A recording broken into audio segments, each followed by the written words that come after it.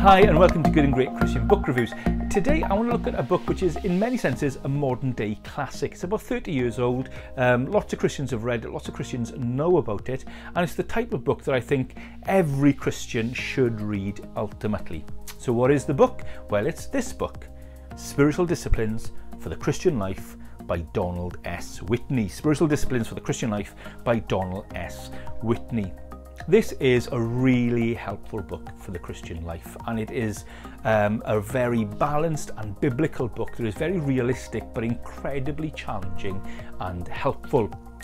Donald Whitney, I love to read. I love his books on praying through the Bible and his kind of YouTube videos on that. I think he's incredibly helpful, and really this is his kind of foundational book that looks at the spiritual disciplines. Now in the book he lays out why we need to discipline ourselves spiritually, why we need to work at our faith, looking really at the words of Paul where he says, look, physical exercises of some value, but spiritual exercises much more.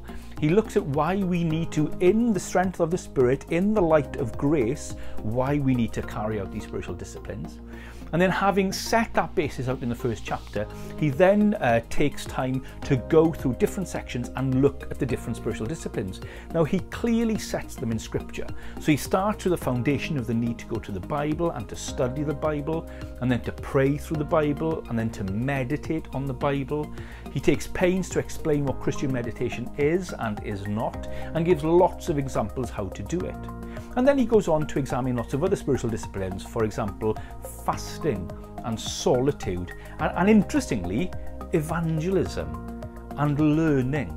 That's what I love about Donald Whitney. He looks at the kind of traditional spiritual disciplines that lots of people would think of, like Bible study and prayer and fasting, and those are brilliant.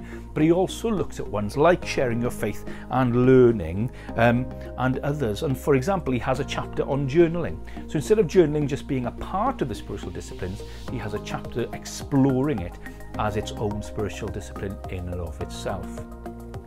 I think the book is really helpful for people who want to explore their faith on a deeper level, who want to perhaps spend more time in communion with God, who want to go deeper into Bible study and prayer and therefore meditation, and want to experiment with things like fasting and journaling and solitude and silence.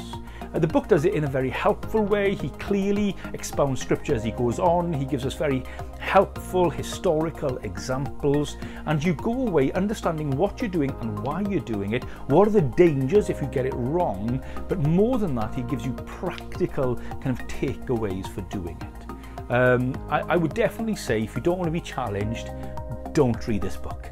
Okay, if you don't want to be challenged, don't read this book. But if you do want to be challenged and you do want to be equipped and you do want to grow in the spiritual disciplines and therefore grow in the Lord, then this book is for you. It's a modern day classic, well worth reading by every Christian, The Spiritual Disciplines for the Christian Life by Donald Whitney.